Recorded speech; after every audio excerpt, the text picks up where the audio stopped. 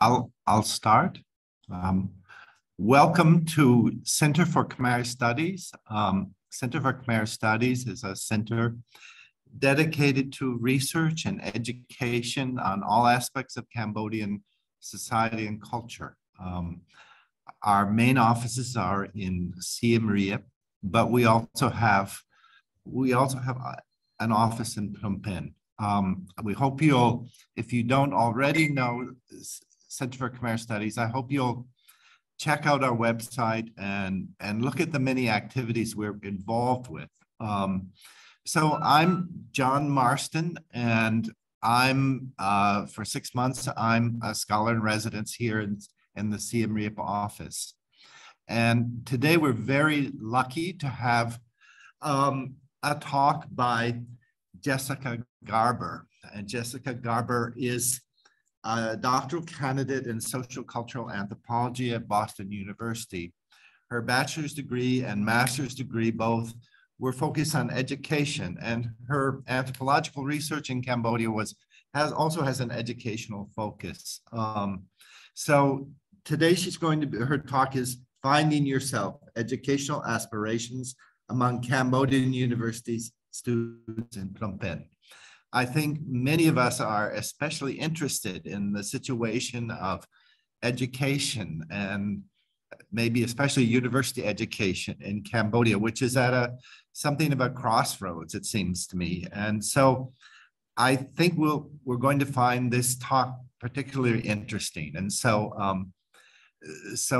welcome, Jessica. Thank you so much. Let me go ahead and set up my slides so that you all can see them, and then I'll go ahead and get started.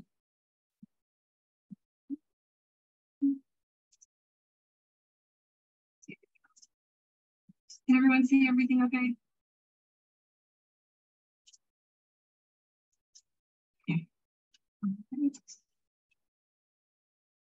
Okay, great. So before we officially begin, I just wanted to thank CPS for hosting this webinar, and of course for providing funding for my dissertation research.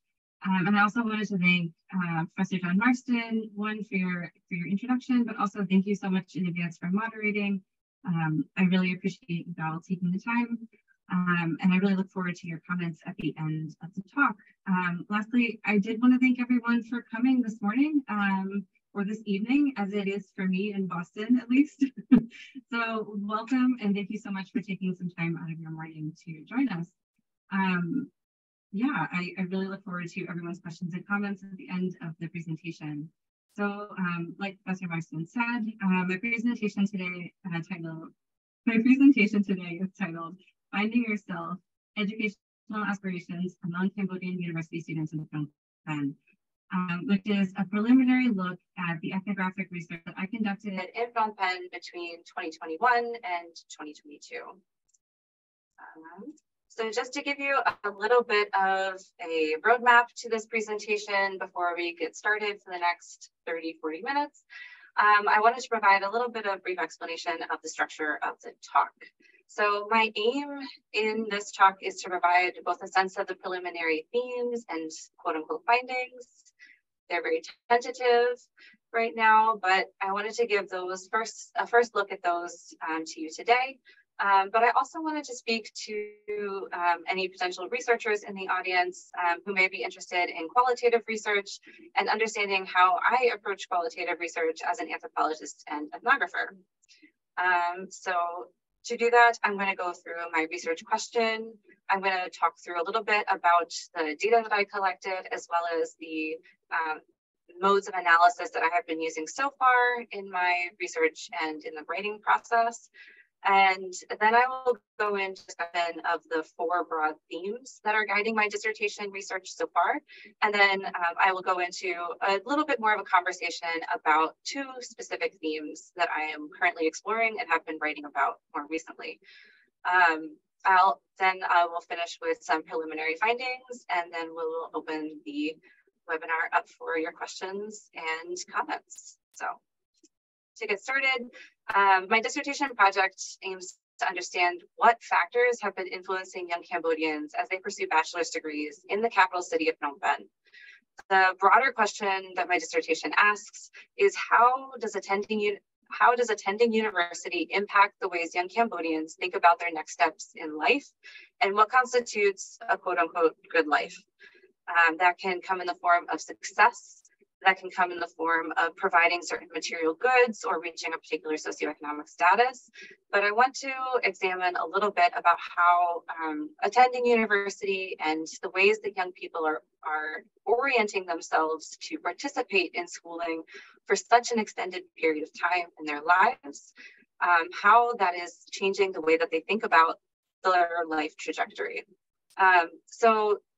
You'll notice that most of my research takes place outside of the walls of a university and of a classroom. That's a very intentional move because I do want to think about how those practices that students are looking at and experiencing as they go through school is impacting other aspects of their life. So to do that and to answer this question, I collected data from a variety of different sources, all geared towards young Cambodian university students and alumni.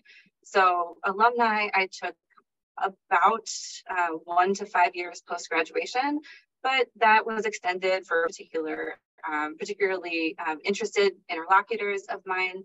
And so the age range that of my interlocutors was between 19 and 30 years old. And the only primary boundary around my interlocutors was the fact that they lived in Phnom Penh or they had graduated from a university in Phnom Penh, or were attending university in Phnom Penh. So my primary method of data collection was through ethnographic fieldwork, which meant that I spent time going to places where university students spent their time. At the beginning of my work, since, like I said, I was in Cambodia doing my ethnographic field research between August of 2021 and August of 2022. You may notice, if you are familiar with Cambodia, between August and November, that universities were largely closed between August and November of 2021. So at the beginning of my fieldwork, I spent a lot of time in online spaces that university students were occupying or other spaces around the city. So the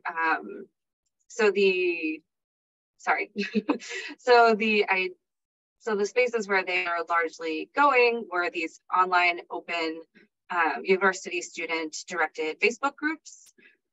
Some of them came in the form of anonymous confession sites where students would post anonymously questions that they had or frustrations that they had, or just generally wanted to talk about issues that they didn't want associated with their name. And other members of the Facebook group could then comment and support or otherwise help whoever was asking the question. So there was a lot of time for university students to develop these kinds of online spaces during the pandemic. And so that was a big part of one of the main parts of my research at the beginning, and has continued to develop into a great source of information beyond my 62 interlocutors who I interviewed. Aside from these open university student Facebook groups, I also participated in online events during that time and continued to participate in the offline versions once larger events started to become more commonplace in 2022. I attended job fairs, workshops, book fairs, one of which CKS hosted in Siem Reap. I attended motivational speaker workshops that were held online and other webinars in that kind of vein. And then I also participated as a guest lecturer in some classes or in other organizations around Phnom Penh to talk a little bit about my own journey as a researcher and to go through, to give maybe some topical lectures that would be relevant to the course. Aside from all of this wonderful ethnographic data that I was collecting, I also took time to have semi-structured interviews with 62 university students and alumni. Those 62 interviews were broken down between 40 women, 20 men, and 2 self-identifying gender fluid people. who were from Phnom Penh, from a variety of different provinces. I believe the official total was 23 different provinces. And on top of that, in order to get a little bit more context, I also talked to 6 university staff members or leaders of student-focused organizations. So this wasn't any of the larger youth organizations that are present in Cambodia. However, it was organizations that my interlocutors told me were really important to them and were really important to their friend groups. So part of how I collected or how I engaged different interlocutors and participants in my research was through the snowball method. So I engaged in different networks of university professors and other organizations that catered to university students. And that's how I met and became involved with these different activities around Phnom Penh and conducted my interviews.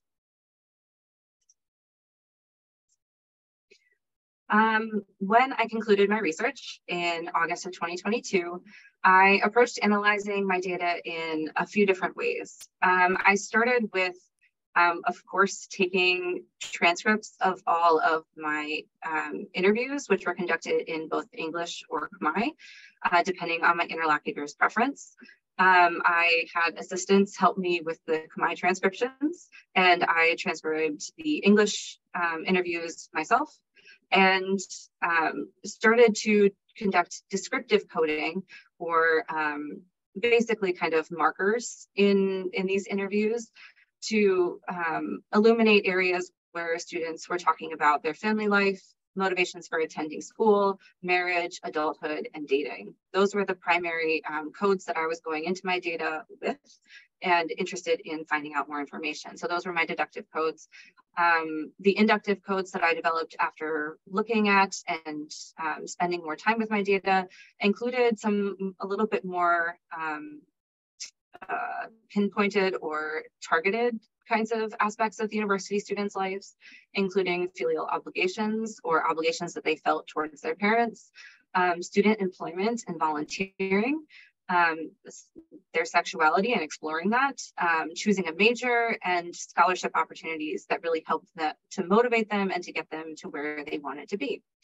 But alongside of this descriptive coding process, I also employed what John Saldana has called paying attention to how my notes feel, which means not only what my interlocutors are saying, but the kinds of emotions that they're expressing while they're saying it, and also what kinds of emotions that they're expecting me to express, and how their narratives and how their descriptions made me feel as well. And from that, I learned a lot about the way that my interlocutors were thinking about these next steps in their lives and the ways that they were thinking about building a future for them and their families. Of course, I am just about in a midpoint of my analysis and writing process. And so moving forward, there's a lot of other things that I want to analyze as I continue to look at this very rich body of data of field notes and transcripts. I also want to continue the descriptive coding that I have begun and go a little bit deeper, possibly find a few other inductive codes that are emerging as I continue to look at my data. And then I also want to transition a little bit more into values coding, which is attaching or is determining what kind of meaning is attached to particular experiences or concepts that my interlocutors are talking about. And also kind of interrogating how strongly the person felt about the kind of experience that they had, or the way that they went through that experience, or the advice that they would give others if they were in the same position. And then I also want to think through a little bit more about this question of what they think is their own opinion, and what they think is an opinion that is generally held by other young people in society. Differentiating between those two things is something that I'm very interested in continuing to look at as I look at one of the themes that I will go into right now. So based on that preliminary analysis, I have 4 broad themes that I have come up with and want to continue writing about as I continue with the dissertation process. The first theme is around aspiring education. So I want to look at what is motivating and what is making university education desirable for young Cambodians? What's driving them to pursue this lengthy time in school to get to a certain point in their lives? And how are they motivating themselves to continue to overcome all of the obstacles in their paths? So that can range from expectations based on their gender. That can also lead to expectations based on where they grew up. So scholarship opportunities, navigating the capital city, which is for most people one of the largest cities that they will ever experienced in their life. All of those things are obstacles in their path. So I want to look at what is motivating them and how people are talking through those obstacles in order to keep motivating themselves forward to get a bachelor's degree or two. Another theme that I've found as I go through my data is looking at how social networks and planning for the future are contributing to the way that university students are planning and strategizing as they go through the university process. So throughout the interviews with my interlocutors, some people say that certain jobs make people better suited to or better prepare them for certain aspects of their future lives. So what kinds of opportunities, whether it be jobs, internships, or volunteer opportunities, are seen as more appropriate than others? And why is that the case? I wanted to look a little bit more on that. And I also want to think about how young Cambodians are thinking about building their social network into their career network. So building beyond both the walls of the university and the support from their lecturers and other university staffs that they're familiar with, and beyond their family networks and into a future career or a particular pathway that they're interested in. The third theme that I wanted to explore through my dissertation is how gender norms are being renegotiated as university students are exploring this longer period of time in school. So particularly this focuses on women's sense of self, but as I talk a little bit later, it also talks through a little bit more of what young Cambodians are thinking are the roles for young men and women as they move forward towards marriage and dating and partnership. The fourth theme that I want to consider as I go through the rest of my dissertation is how university students are finding their own path in life and balancing that with being a quote unquote good child to their parents. So how they think about their role as a child in university, as a child in their family, and their obligations to their parents. How they balance those obligations also with the responsibilities that comes with being a child in a Cambodian family, the responsibility to make sure that your parents are cared for, to make sure that everyone in your network has the resources that they need. So all of those are a big part of my dissertation so far. So today I want to focus on just two of these themes because if I talked about all four, it would be a much, much longer talk. So we'll just focus on two today, and I will talk through a little bit of the data that I have been looking at so far, and you'll get to meet some of my interlocutors who I have given pseudonyms and see how they are navigating these two spaces. So I'm going to be looking specifically at the renegotiation of gender norms, and then I'll be turning to the aspirations around education and the motivations university students have to pursue higher education. So the first theme that I wanted to share with you is around renegotiating these gender norms.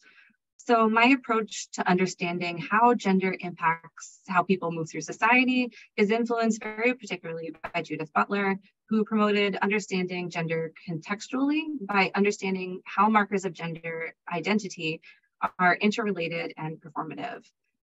This means that I address how young women as well as men are differently navigating common difficulties and actively shaping gender roles and expressions in Cambodia. I do have a focus on women at particular times. As you'll notice, I interviewed 40 women and 20 men and 2 gender fluid people. And so I do have a plethora, a variety of women that I talk to. But I do know that they are not creating their own gender expression and their own feelings about gender in a vacuum. And so the 20 male participants that I call on throughout my dissertation will be very important to both supplement and understand the context around which women are responding. So one of the other things that is very common, like I have been saying throughout my discussion of my themes, is how that is also wrapped up in gender, and these norms around gender are how young Cambodian people are enact good children to their parents. So in this sense, based on what my interlocutors have told to me and other very influential sources, good children graduate. They find stable jobs that they enjoy, enough at least. They become financially independent and maybe even own their own house where they could live with their family and perhaps even their parents, depending on where they fall in the sibling lineup. So taking on these responsibilities is a high priority for a lot of my interlocutors, particularly on the minds of my interlocutors on the older end of the spectrum, as they approach the completion of their bachelor's degrees, of course. But men and women experience this kind of relationship and expectations around being a good child differently. So for some, like Neria, who is a 24-year-old woman from Siem Reap, she felt pressured to get married pretty much as soon as possible after graduating. But it's important to note that she needed to wait until after graduation in order to do so, because she needed to make sure that she was focusing as much as possible on her studies in order to do well and succeed in the way that she wanted to post-graduation. So, but in some ways she was saying, okay, I can navigate these difficulties and I can navigate these this pressure because it didn't feel as crushing. For other young women, that pressure to get married was a little bit more visible for them as they went through their lives. And so there's a range of experience that young women experienced with their relationship with their parents that is contributing to that as well. Two other young women, Tida and Bormai, were 2 young women who wanted to delay marriage as much as possible in order to maintain a sense of their own freedom.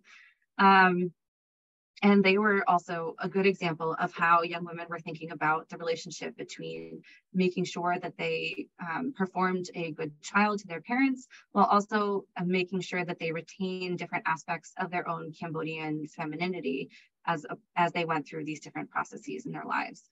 Tida and Borame were particularly adamant about their own expression of freedom because they were often they had a really big desire to travel, like some of my other interlocutors.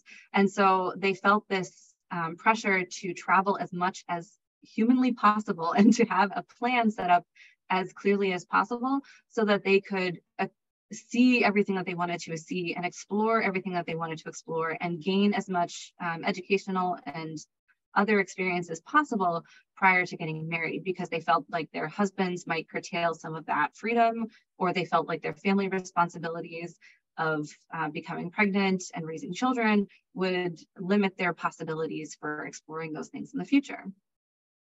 On the other hand, the young men that I interviewed expressed a kind of a more ambivalent or relaxed way of feeling about marriage. And so, of course, they see the young men like Riti, who is a 25-year-old who grew up in Phnom Penh, he felt like marriage was enabling his success. And so he was looking forward to getting married with his partner, whoever it might be. He was not dating anyone at the time, but he was looking forward to marriage as a partnership with his future wife to make their dreams of having financial stability and raising a family together a reality for them in the future. And even for young men like Sotia, who was a 22-year-old who also grew up in Phnom Penh, marriage was kind of this inevitable reality in their futures. But it wasn't a rushed kind of thing, just the same as the way Riti was experiencing it. And in fact, Sotia had tried to date while he was in university, and he felt like having a girlfriend took too much time and mental energy away from his studies. And so, and his girlfriend expressed to him that she felt the same way. So having a girlfriend and finding a partner during university feels like a little bit of an impossibility for both young men and women. And so being able to negotiate these boundaries around what is appropriate behavior and what isn't is another area that I am looking at and continuing to look at as I go through my data. And like Sotia, unsurprisingly, dating was still a part of some university students' experience.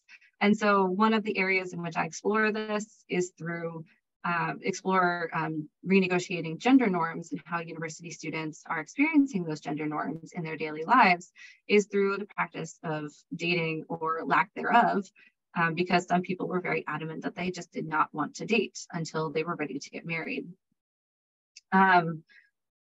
One of the ways that I looked at this kind of frame around dating is, of course, as you'll see on the slide, expressions of young people trying to find partners in online spaces, particularly when universities were still closed for students to be on campus. And so there were often posts asking, what kind of person should I look for? How should I meet someone on campus? Is anyone going to campus when universities did open up? If you are there and you want to meet, let's meet at this particular place. And so there was some kind of pro-socialization as university students were coming back to campus and getting into a more face-to-face rhythm of life. And this brought new questions of how those longer standing norms around appropriate behavior, which had already been kind of starting as young people began to think about dating, whether in their high school experience or just when they started university, and how they might be changing when they spend more time in school. And unlike some of their peers, waiting to get married until after graduation, which could be 22, 23, 24 years of age. And with that comes negotiations of what is appropriate to do when you are dating someone. So one of the things that was often posted as an anonymous post on some of these open Facebook groups were questions about the rules around dating. What could and could not be appropriate was often a question that posts assumed to be posted by a young woman would ask other members of the group. So they asked questions about whether or not it was okay to engage in premarital sex or cohabitation before getting engaged or married. And there were a lot of different ways that people would respond to that statement. For some, there was an openness and acceptance that while they would personally not engage in those kinds of practices, they know that others know what's best and know how to live their lives, and they don't have much say on that. For others, it was seen as a sign of people losing their sense of self-respect, or their partners in the dating situation to lose respect for them. And so there's a lot of questions around what is appropriate for young women and young men to expect in this kind of dating relationship that can last from year 1 through year 4 and beyond before they are ready to get married, or could last as little as 6 months. So there's a lot of room for negotiation of what is appropriate for both men and women. Now I want to turn to my second theme that I'm currently exploring, which also has a lot to do currently with young women's explorations around motivation and inspiration for attending university. And what is creating an aspirational image for young women to attend university, but also young men, because the hurdles that they face are joint. They are connected in different ways. Like I said, I've so far been focusing primarily on young women because they are the largest portion of my data set. However, these inspirational narratives do span both genders. You'll see I have Tavri Ton's inspirational memoir that is published in English and now in Khmer, A Proper Woman, or Nyeri Berpai. Her narrative focuses on young women and making sure that they are taking advantage and becoming, as she puts it, the captain of their own lives, I quote. And so I'm looking particularly at how those narratives are being drawn on by my interlocutors and understood as things that should be inspirational and aspirational for them.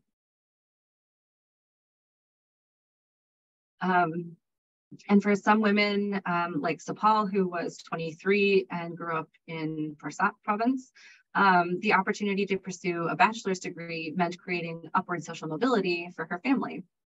This meant for her a particular motivation to and desire to develop her hometown or give back to her community through knowledge sharing, through building a social network to help others pursue the same path that she did, but also as a role model for other young women or young men to attend university in Phnom Penh. But more locally, that she also felt a desire to help her family achieve financial stability, while also achieving financial stability and a higher socioeconomic class herself after graduation. And so there were a lot of different ways that the motivations and aspirations that young people had around attending university were wrapped up in both family expectations and hopes and dreams, as well as their own personal motivations, their own desire to learn more, to grow more, and to experience more of what the world could offer them. Which leads me to another young woman who I call Chandari, who was a 23-year-old young woman from Battambang, who sought a bachelor's degree in order to pursue that more and go beyond her village to both explore the capital, which she very much wanted to do, and other countries around the world eventually. So one of her main motivations for pursuing higher education stemmed from this desire to go out, explore, see more, do more, and experience a wider variety of ways of life and ways of communicating with other people that she couldn't get by remaining in her hometown or remaining in her own province for university, like other young Cambodians do throughout the country today. She had a desire to become a leader in her family, but that created a little bit of a tension because the rest of her family was not as supportive of her pursuit of education because they felt that it was too much of a delayed investment in what they felt was a very sure job future for themselves and for other members of their family.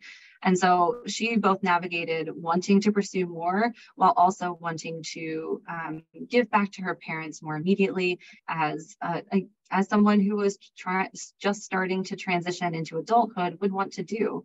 They want to perform different aspects of becoming an adult. And part of that process includes making sure that your family is cared for financially as well as cared for in the actions that you do to support them in their daily lives. And so even as she continued to take these steps away from her family and to pursue a path that they didn't necessarily agree with, she constantly felt compelled and drawn to provide financial resources to her family by getting a job in Phnom Penh that she could work at in her downtime from her university class shift, and continues to send money and support her family throughout her experience in university, which continues to today as she's pursuing her second bachelor's degree abroad. So sorry about that.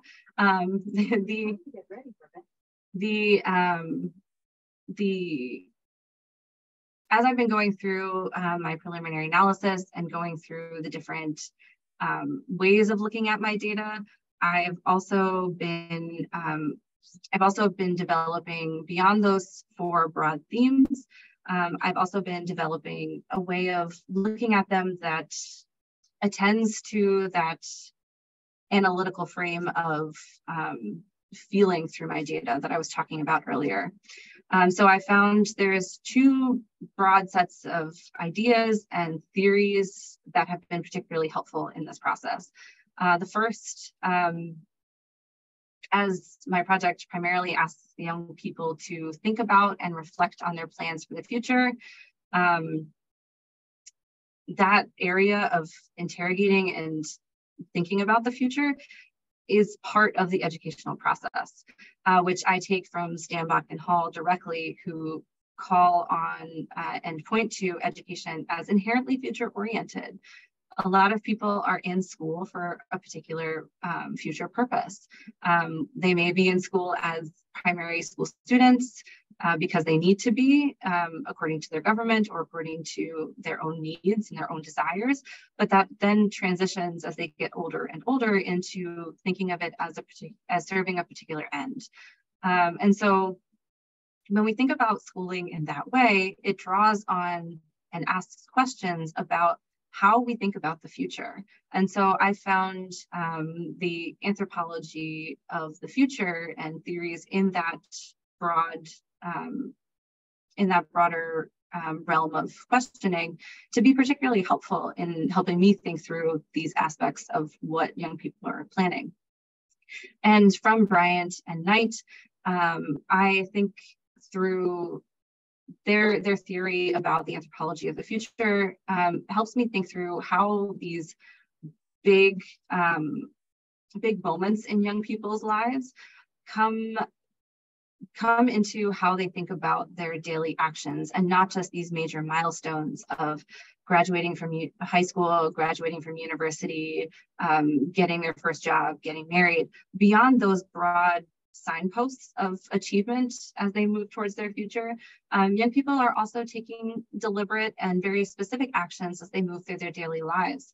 And so paying attention to those helps us think about what kinds of direction that they think that they're aiming for, which brings in the second part of Bryant and Knight's theory, which is this idea that the future inherently takes us from one point to another in a teleological way. So in a way that the means are to a specific end. So we have a particular endpoint in mind when we're thinking about how we're doing the things that we do on a daily basis to reach those major milestones to then reach this future point.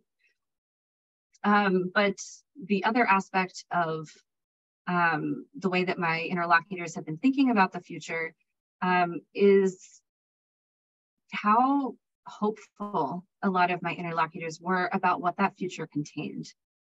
For others around the world, particularly young people across Asia, South Asia, and other parts of East Asia, as well as the Middle East and North Africa, the hope that degrees will translate into jobs has largely been found to be a false hope that people need to work through as they continue to think about their own path through life.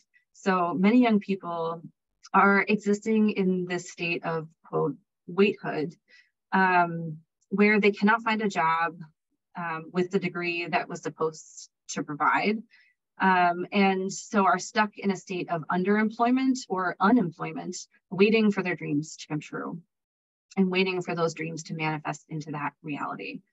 However, while I was analyzing my data, the predominant feeling that emerged from my conversations with interlocutors was the sense of optimism around the potential for young people's own futures, but also for their nation's future.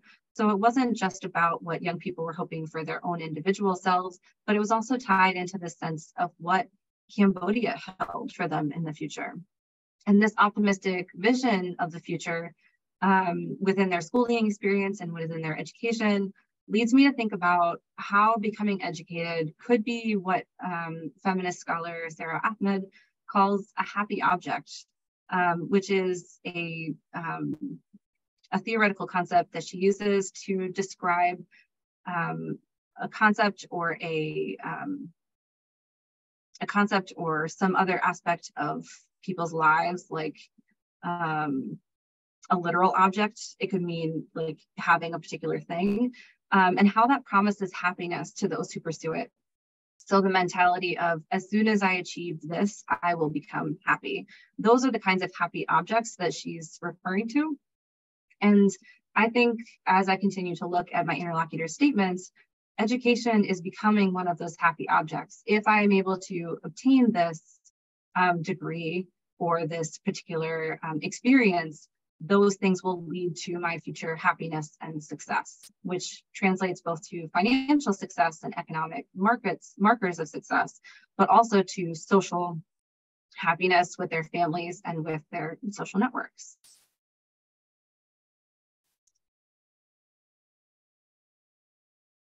So with that, I will stop here and say thank you so much for attending the talk and listening to my presentation, and I look forward to hearing all the questions that you may have. Okay.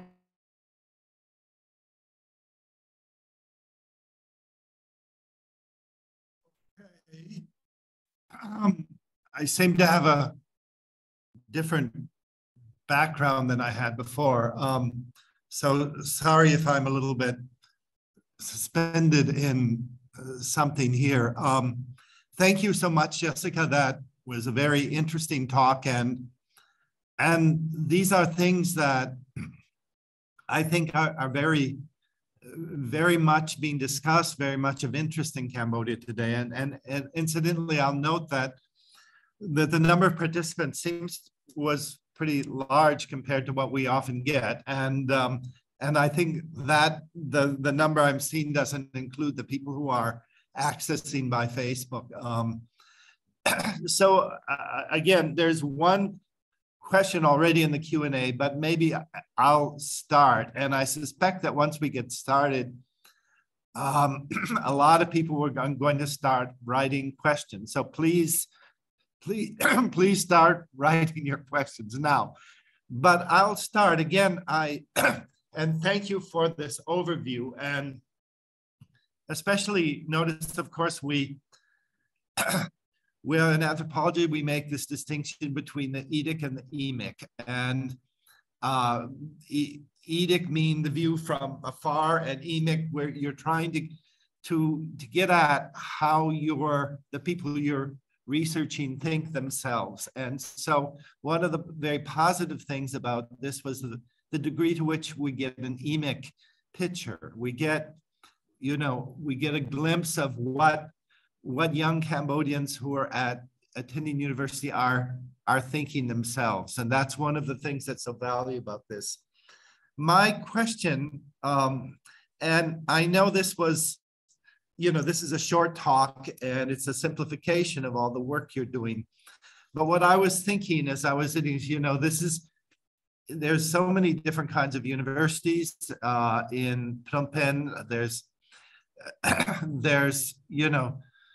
Royal University of Phnom Penh, there's a technical school, there's state universities, there's also private universities like American University of Phnom Penh, and then there are many universities that have less clearly accreditation than others. And so also you mentioned that you interviewed people both from who were from the city and from the provinces. So what I would like to see, I'd like to be interested in to what extent you found in your research, you found variation in responses. Like, did the people who were from the country, who were born in the country, in the provinces, that were their responses different than the people who were born in the city? Or were the people who say were attending a technical university, were they different than the people who were studying at Royal University of Phnom Penh? I just would like a sense of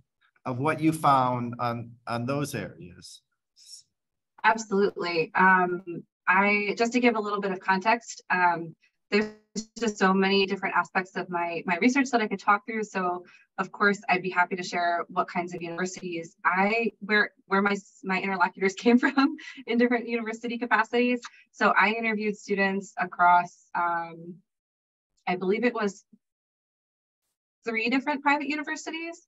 I'm hesitant to name them in a recorded seminar, but they were 3 different private universities, and the Royal University of Phnom Penh, Royal University of Law and Economics, Royal University of Agriculture, ITC. Those were broadly where I got most of my participants, just to give you a sense of the variety of different universities that I was looking for. And the primary motive behind that was more about getting students from a variety of different majors to provide input into this plotting of the future and thinking about the future. So I didn't want to just have students in one particular major, because that would kind of skew my data in a way that I wasn't really hoping to have. I wanted to give a broader view of what students across different types of study might be thinking as well. So to what extent the variation, I had experienced a variation in responses from rural students and urban students. That's something that I'm actually continuing to uncover as I go through some of the values coding. I actually experienced a lot of similarities in the way that students talked about their journey, their motivations around attending university, whether they were from the provinces or from Phnom Penh, which I was not expecting fully. But of course, that comes with a lot of caveats. University students who were from Phnom Penh weren't as concerned with developing their hometown, because their hometown is one of the most developed parts of the country. And so that answer doesn't really ring true for them. But in other ways, there were assumptions that some people had about people who came from one place or another.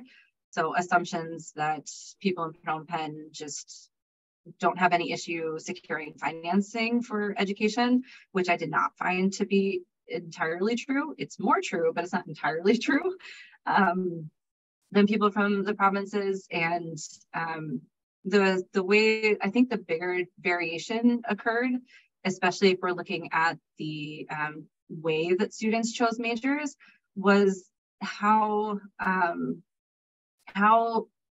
they thought about the image of those majors. For a lot of my Phnom Penh interlocutors, the major that they chose was primarily self-interest motivated. So they wanted to pursue business because they had started a business when they were in elementary school, selling candy to their friends that they had gotten from their parents. Those kinds of things were much more common among university students who grew up in Phnom Penh, whereas university students who I interviewed from the provinces were much more likely to say, I thought that I wanted to pursue, let's say, mathematics as a wanted to become a secondary mathematics teacher back in my hometown. And then once I arrived in Phnom Penh and realized the diversity of majors and other offerings that there were, I changed my mind and I changed my major. So there's a little bit more of that, but again, there's a lot of similarities in the different ways that students responded to these aspects. And that also extends to gender norms and renegotiating gender norms. And so there's a lot of different ways that university students overlap more than I think they even think that they do. So there's some variation and a lot of similarity, I guess is the way that I would answer. Okay, thank you. That's very interesting. I guess I'm having trouble with my video, so I'm gonna you can still hear me, but I'm not going to try to use my video. So let me read some questions from the Q&A. And again, other people, please begin writing your questions. First question is from Scott Pribble. He writes, "Hi, Jessica, can you give us a sense of a salary range that is considered to be financially stable for college graduates in Cambodia?" Yeah, so when I asked the particular question in interviews, what do you think is a good salary? And often people would cite around $500 per month as a good salary. Many would shoot for much higher. But of course, that was often the students who were pursuing degrees in things like law and economics. And so they have a little bit of a different perspective about what kinds of salaries that they can reach. But a lot of people would answer around 500, 300 to 500. 300 would be a little bit low for them, but it would be a good starting salary. But a lot of university students were actually making money in internships. For a lot of my Euro-American audience, that may come as a surprise, but internships in Cambodia are paid are roughly around $150 to $200. Obviously, that varies depending on the organization, but that's what I heard most often from students. So that was kind of the salary that they were looking to exceed after graduation, but around the $500 mark. Okay, that's interesting. Yeah, and that's, well, I'm going to insert my follow-up question to that. I mean, I'm just curious that, you know, I've been coming to Cambodia for a long time, and I think at one time maybe the idea might have been more to get government positions, and maybe that's less so now. Did you find in the people you had contact, was government service attractive to them or not so much? I'm sure it varies from individual to individual. Yeah, so a lot of the ways that government service came up in my interviews was that kind of reference to becoming a teacher or desire to become a teacher, especially when they were talking about being pushed, not forced, that's not the word. That's often the word that they told me that wasn't true, but kind of pushed in the direction of becoming a teacher. And so I think that government service is on a lot of people's minds when they start out. And as students pursue things in social sciences and particularly technology, going into a government ministry becomes more and more attractive. Obviously, students in law are interested in pursuing that as well, particularly in kind of the business end of the legal side of things. And I know a couple people who did do that after they graduated, since they've now graduated and have found jobs. So there are people who are definitely still interested in the ministry end of the spectrum of employment, but there are also a lot of people who are interested in private sector employment. Far less than I was expecting in nonprofit or more embassy type work, but a lot in the government ministries and private sector for sure. Okay, great. So the next question is from Elizabeth Guthrie. It's in 3 parts. Do students ever discuss in their interviews that they need to gift or pay extra money to be allowed to study in certain fields? Does their ability to pay affect the choice of courses that they take? If so, what are the cheapest courses and what are the most expensive? Yes, excellent questions. The first one, I did not have anybody tell me that they needed to pay extra money at the university level to be allowed to study in certain fields. That I did not hear. That doesn't mean it doesn't exist, but I didn't hear of any instances of it. I did hear a lot of critique around what people felt was corruption in that practice. But that was largely directed at more secondary school experiences. So I can't speak as much to the university experience, or I didn't see it as much. And does their ability to pay affect their choice of courses? Yes. Put very, very simply. There was a lot of negotiation and a lot of strategizing around what major could allow for a scholarship from the government.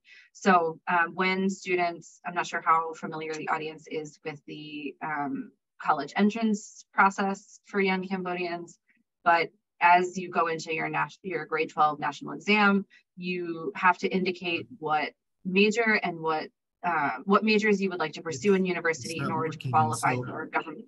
Yeah. Oh, sorry. No back. Okay. What kinds of majors that they could pursue, and then the government provides scholarships based on how they score on the national exam, and then they get placed into particular programs with a particular scholarship amount, which could range from, I think, 25% to 50 to 75%. Or 100% scholarship. So that definitely impacts what kinds of majors are being like pushed in different ways by the government. But of course, that only affects public universities and government sponsored scholarships in that arena. Within private universities, there are also a lot of scholarship opportunities that the universities provide to students. So they will, if they don't get their first choice in public institutions, they will often turn to private to see what kinds of, how they score in the entrance exams there, to see whether or not this kind of major or that major would be a better fit for them financially, as well as like their own personal choice. So a lot of times the choice will boil down to where they get enough money to be able to attend university. And if there is not enough, they will often take on those jobs that I was referring to before. A lot of times there's a lot of different ways that the cheapest courses could be figured out. So I think that one's a little bit beyond what I could probably answer here.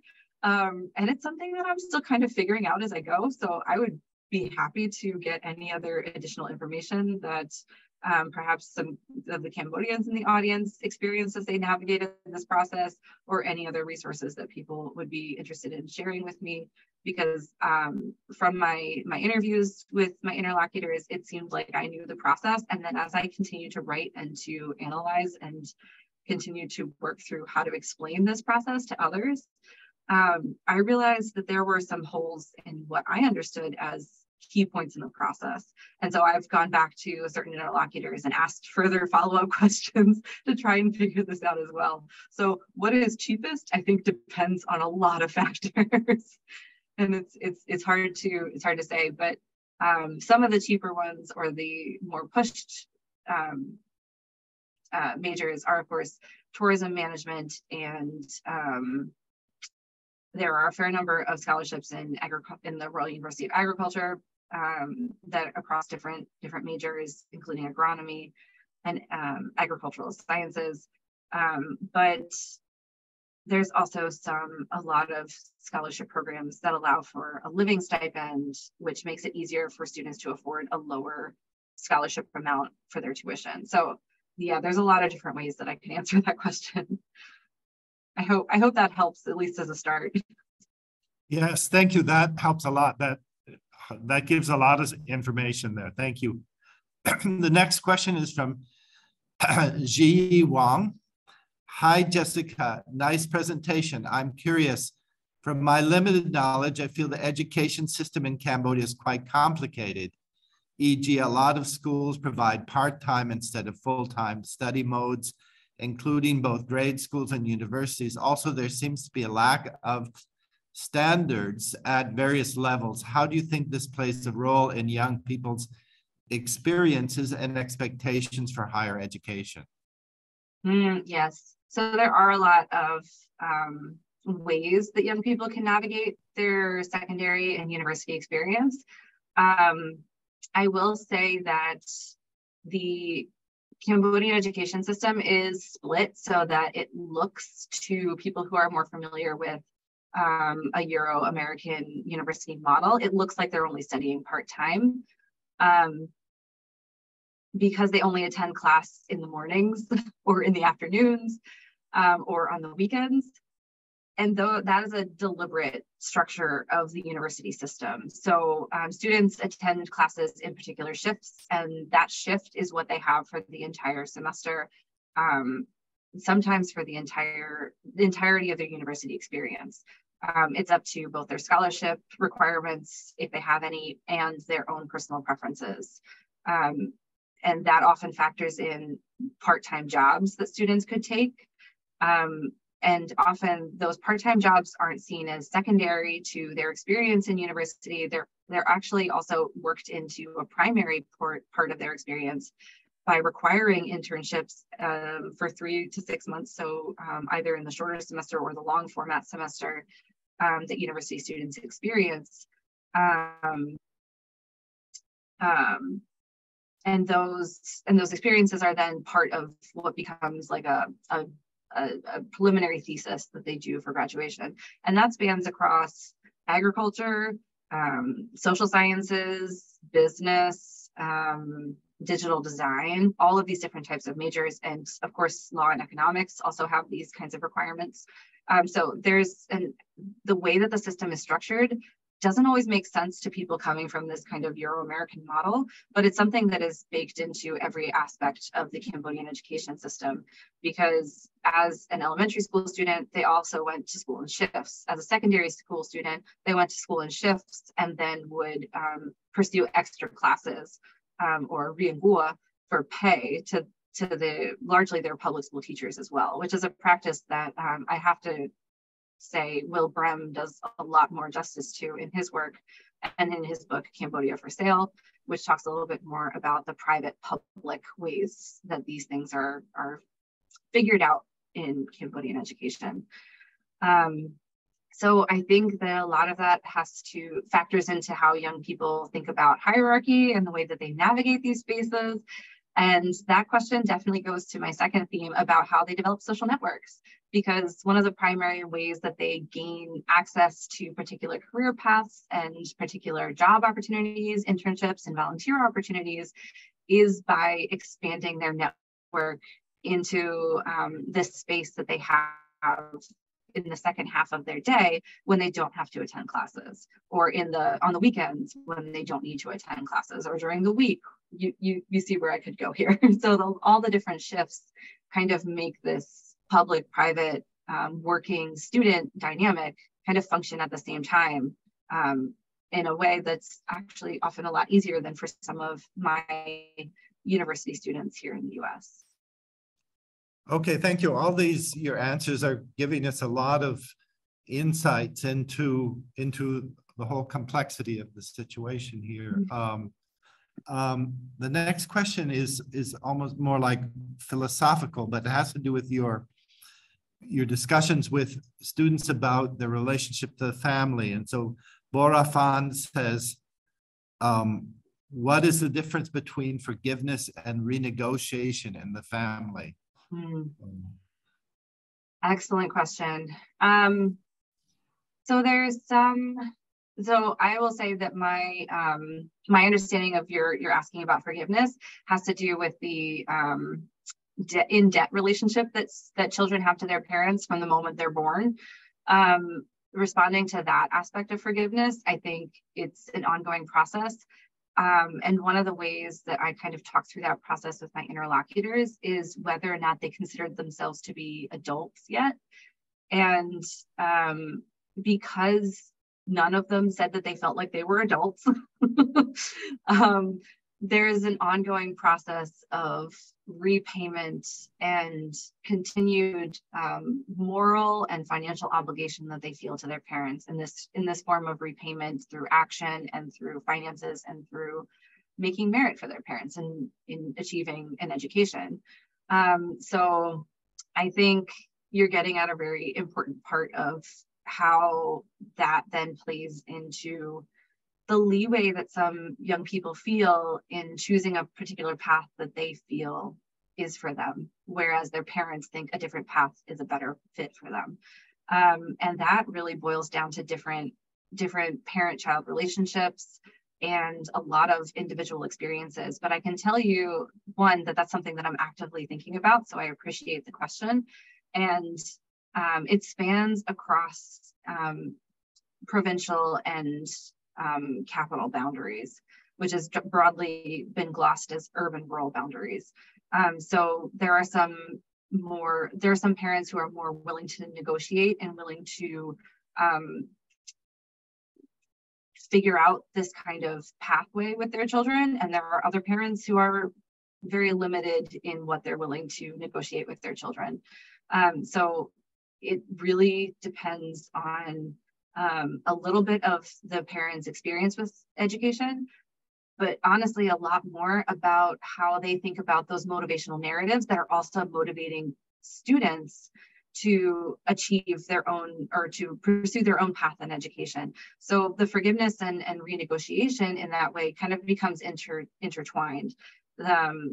Students want to do well by their parents and repay their filial debt, while also making sure that they can do that in a way that is successful to both them and their family and provides that kind of economic and social mobility success.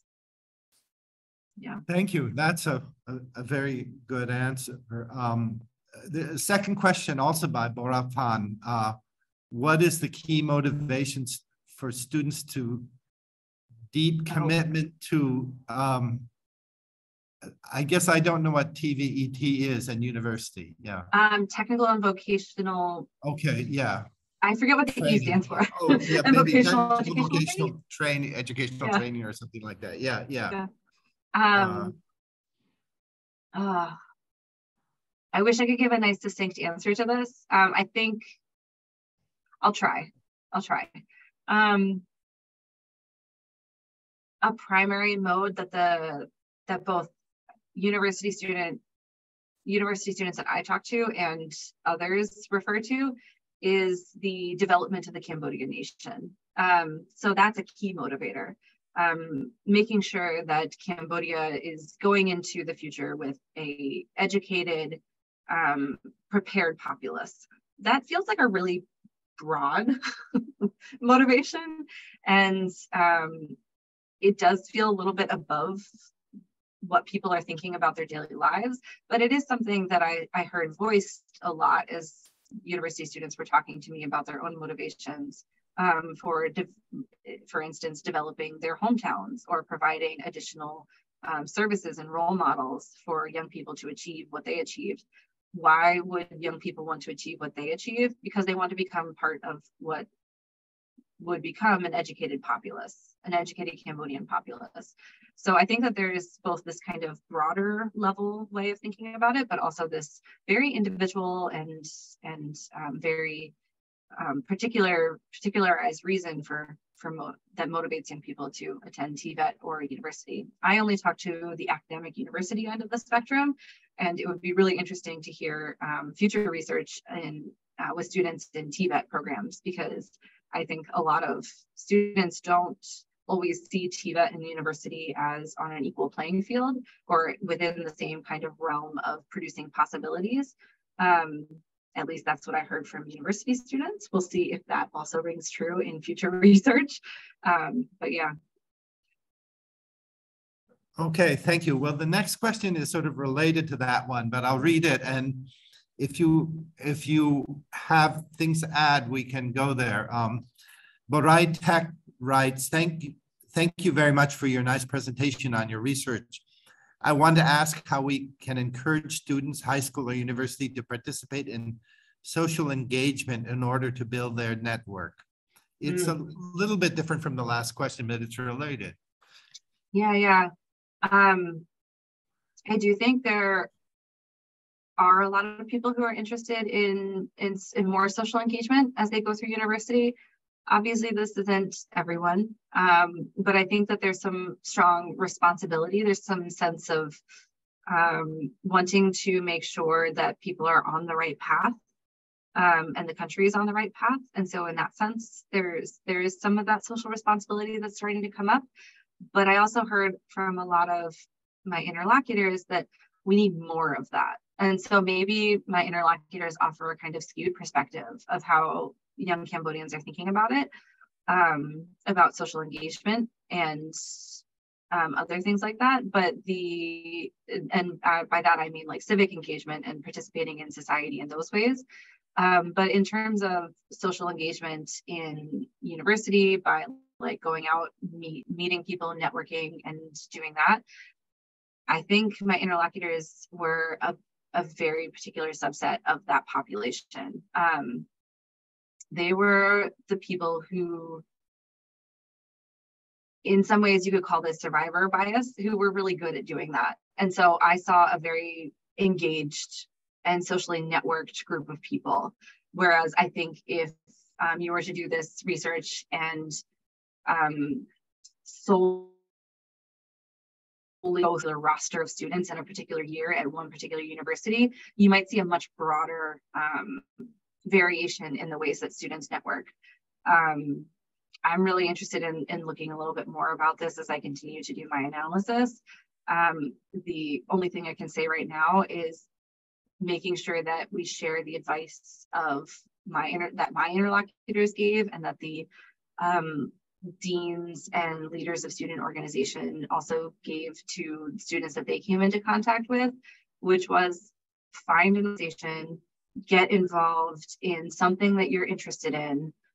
If you needed to pay well or pay at all, make sure that it's a paid internship or some other kind of opportunity, and just kind of get your foot in the door. That's often what my interlocutors would give as advice to other people starting out their university's journey. So I don't know how much of that would be helpful, but at least it's a start. Okay, thank you. The next question is from our good friend, Ravan Sarah Trevelyan. She writes, do Cambodian students find they're competitive for foreign postgraduate study positions abroad when they finish their studies, or are there transitions that they need to make before entering a more Euro-American system? I can't say that my research speaks directly to this, but I did hear some, not hesitation per se, but concern for some university students had in pursuing bachelor's degrees abroad when they were educated in the public school system. There's a lot of hesitation and a lot of concern around whether they can access the kinds of scholarship opportunities that they want or need, or they could even apply effectively with what they had. And so I have a bit of a different perspective and a bit of a different orientation, but there were some students who were able to leverage scholarship programs based in the US and in Australia, like nonprofit organizations that provided scholarships directly to university students and their universities for tuition, who were able to navigate that change. But often those scholarships have a lot of application hurdles that not every young Cambodian is willing to make and go through as part of their experience. So I can't speak to whether they're competitive or not. I can speak to the fact that people told me that it felt really difficult to achieve those things.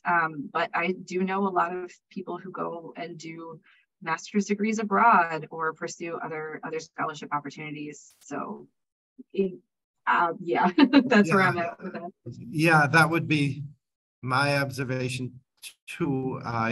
But without having studied it systematically, that there are problems in Cambodian programs having recognition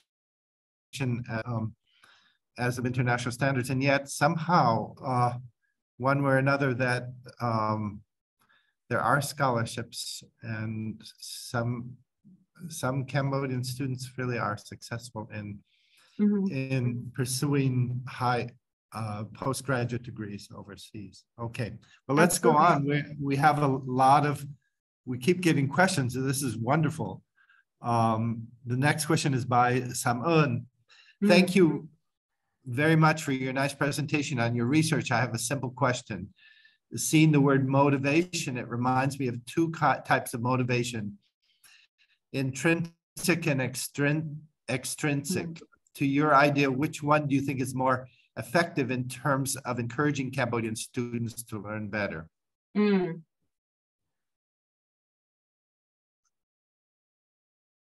So I think that there is a bit of both operating for all of my interlocutors. And so I would say a very frustrating answer yes to both. There is definitely intrinsic motivations that my interlocutors told me about how they were just really motivated to learn and they really wanted to learn. But then there were a lot of extrinsic factors that brought them to pursue education. They wanted to do more things. They wanted to experience more of what life could offer them in other parts of the country, in other forms of study. And so I think that there's a lot of, I would consider that a lot of extrinsic motivation in terms of reaching for a particular reward or reaching for a particular non-internal end in different ways. But what's best depends on the students. And I think a mix of both, like instilling a love of learning and instilling a love of the process of going through school. It is a tough battle. Being a former secondary math teacher myself, it was a constant struggle in my own classroom to foster those kinds of motivations in my students as well, because they were coming into the classroom with a variety of different experiences and a variety of different expectations for what school should be. So I agree, it's a great question. I wish I could give a better answer. No, I think you addressed it very well. And yeah, it's a big issue. Tol Nong Tan writes, why did you choose this topic to discuss in Cambodia? Yeah, I guess I can go a little bit into my own background in studied in Cambodia. So prior to, in my bachelor's degree, I was participating in a nonprofit organization that provided scholarships to orphaned Cambodian children to attend private primary and secondary schools. So that is when I started my engagement with and interest about how the education system in Cambodia works. And that was back in around 2009 that I got education. And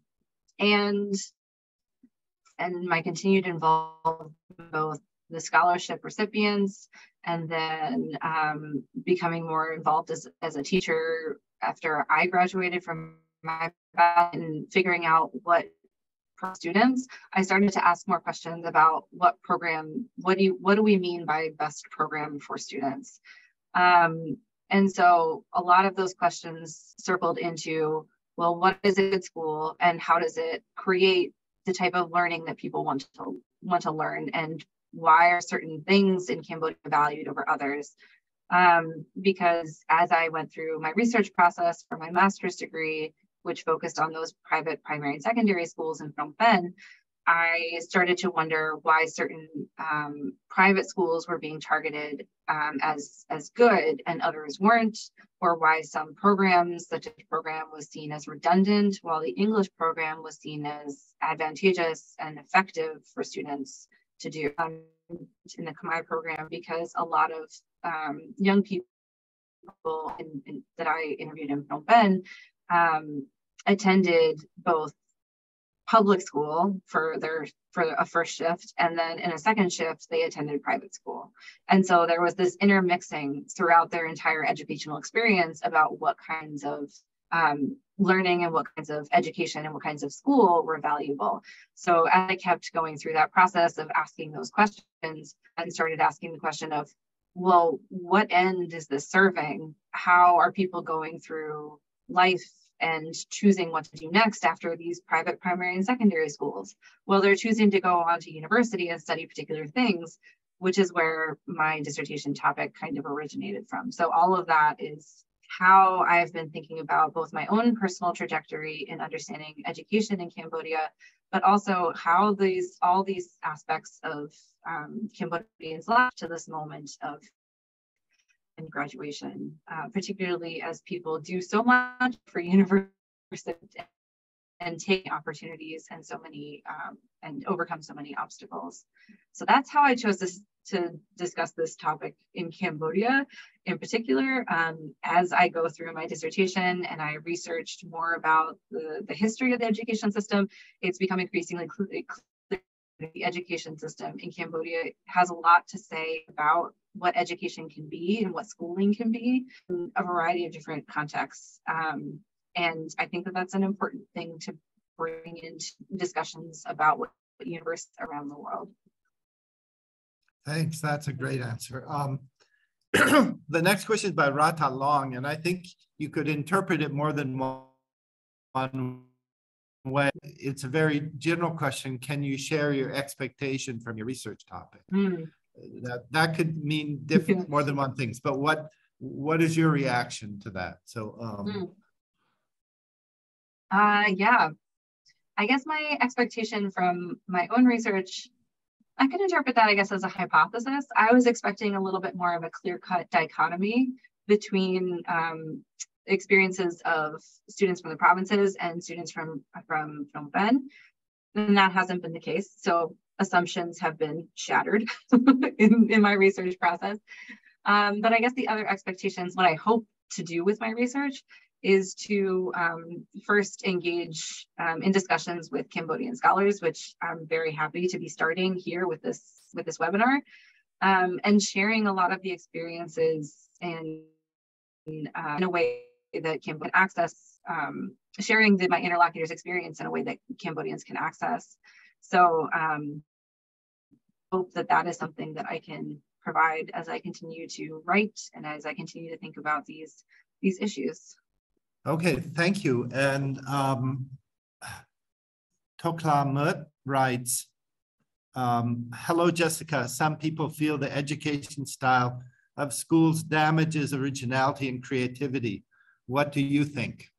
Oh, that's an issue in Western countries, but maybe every country. Yeah. Yeah, it is a common question, more common to admit in a lot of different ways. I think I'll have to draw on some, since I don't sit in classrooms as often for my research. Like I said, I spend a lot of time outside of university spaces, or in less classroom spaces and more in the like mingling and social spaces around the university. I don't see as much of that side of the university student experience as others who conduct research might, but I can tell you what people tell me about that kind of experience, and what I also have read in my own literature reviews of this. And first, a lot of people are very frustrated with the more hierarchical aspects of their education and the need for standardized testing in this kind of grade 9 and grade 12 examination schedule. And so that's a serious frustration that students have that I can't discount. And it's something that was said to me over and over again.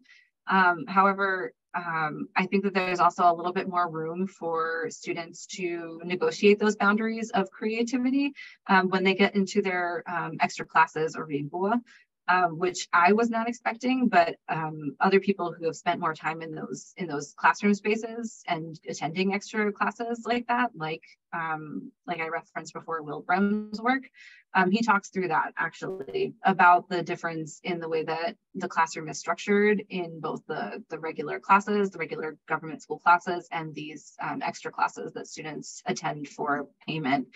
And I can say that in some respects, it varies depending on your payment, what kind of environment, what kind of learning environment you're going to engage in. But also, I do think that the hierarchical relationships can't be discounted regardless of what kind of learning environment it is.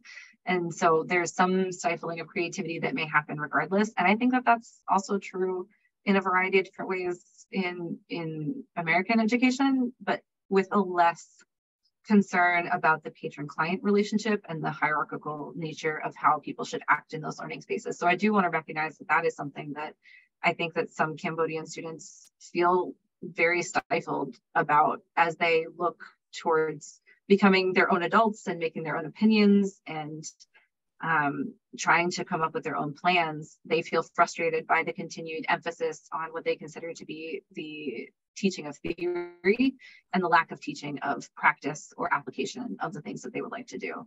So I think that they have to go elsewhere outside of the university in things like thinking off the top of my head, like the SMART competitions and all of these variety of different competitions that have popped up in the past 10 years for secondary school students and university students. That's a big space for young people to be more creative, but it also takes a lot of time from their other aspects of their life. So that's a great question. Yeah. Yes, and you addressed it very well. Thank you so much. Well, we're getting close to the end, and some writes, after the end of this webinar, would you mind sending both video and slides in our emails? Thanks in advance. I personally don't know the technology involved, but I hope the CKS staff can help that. Okay, I'm going to ask the final question.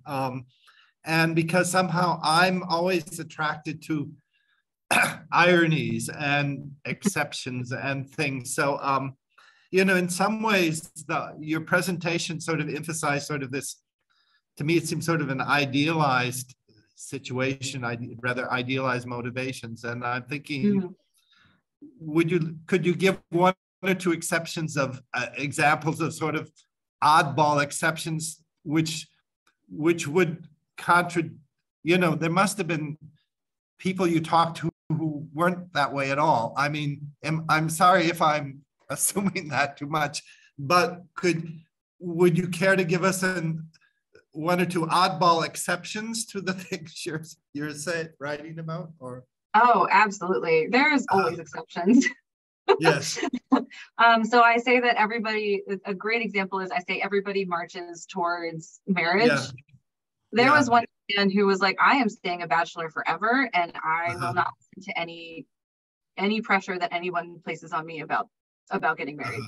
That's not my life. But on the motivation end of things, there were students who really, like, I say that they wanted to give back and become role models.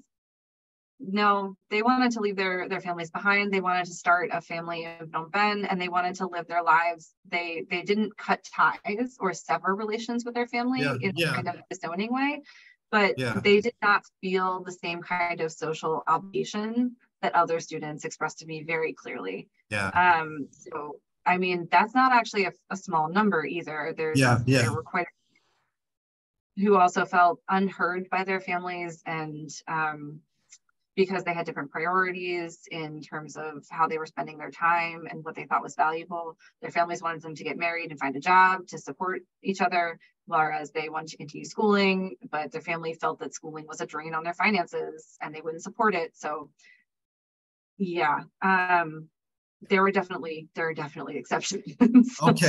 Okay, well, that's great. And thank you, Jessica, for a very interesting presentation. And I think the question and answer period was very, very interesting too. And you definitely demonstrated how the breadth of your topic and your ability to see it from many different angles. So thank you very much. Okay, well, I think we'll close now. So okay. Yeah. Thank you everyone for coming. Okay. Bye.